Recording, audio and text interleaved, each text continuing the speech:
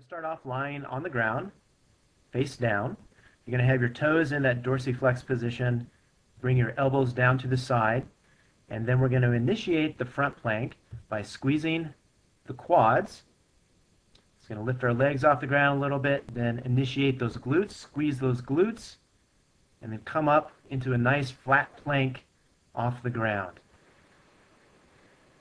And the front plank is really an essential exercise that every multi-sport athlete needs to do, that every person needs to do, because this targets the deep abdominals, the transversus abdominis, which is a muscle that is very important for postural control. The deep abdominals wrap around the spine, sort of like a corset wraps around you if you're wearing a corset or a girdle.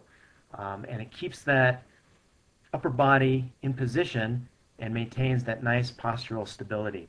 So very important for any activity that we do, but especially if we're out running, cycling, and so forth. We need to have that good core control.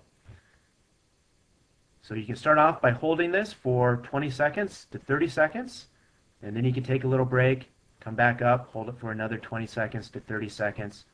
Eventually you want to try to work up the amount of time that you can do this for. Aim for 2 minutes, 3 minutes, 4 minutes, and you can break that up into 30-second intervals if you need to.